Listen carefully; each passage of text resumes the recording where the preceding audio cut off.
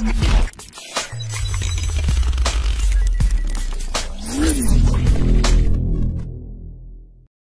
guys, welcome back to MLP channel. The main character of today's video is Raymond Park, a martial artist and actor who has appeared in big franchises like Star Wars, G.I. Joe, and X-Men.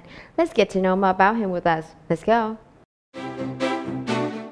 British actor, author, and martial artist Raymond Park was born on August 23, 1974 in Glasgow, Scotland. He's best known for playing Darth Maul in Star Wars Episode 1, The Phantom Menace and Solo, A Star Wars Story, along with motion capture performance in highly praised action movies like X-Men, G.I. Joe, and Heroes.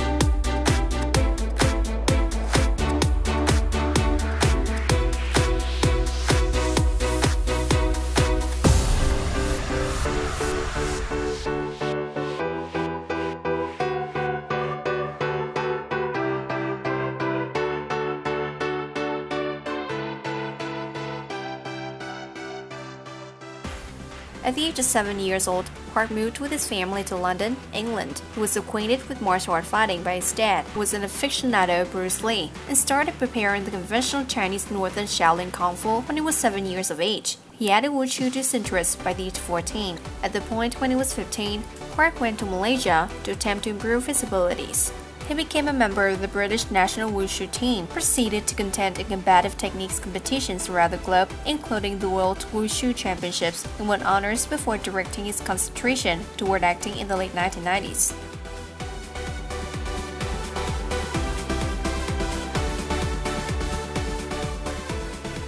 Raymond Park is a married man. He's married to his beautiful wife named Lisa, and have 2 children, a daughter, Sienna, and a son, Rocco.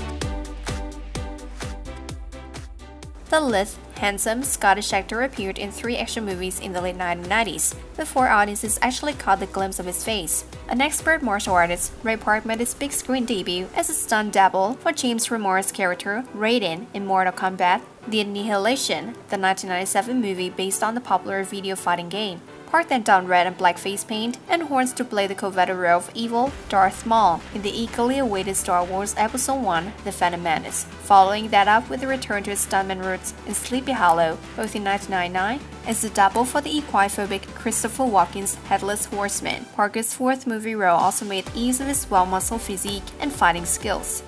In 2000, he essayed the role of the villainous Toad, like he to the wicked mastermind Magneto, in the big-budget movie version of the Marvel comic X-Men.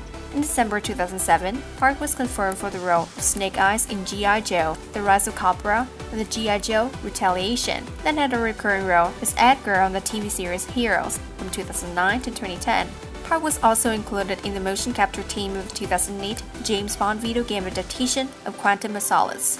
In 2018, he reprised his role as Maul in Solo, A Star Wars Story, and starred as Mac in the action thriller film Accident Man alongside Scott Adkins. Raymond Park has been nominated for awards, including an MTV Movie Awards and a Teen Choice Award. Here are his 5 best movies up to date. Star Wars Episode 1, The Phantom Menace, 1999, X-Men 2000,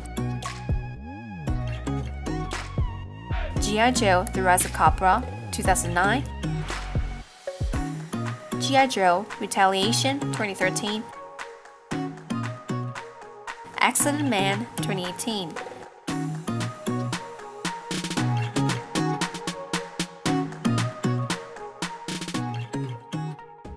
Ray Park's net worth as of 2021 is estimated to be between $6 million and $8 million, according to Networthy.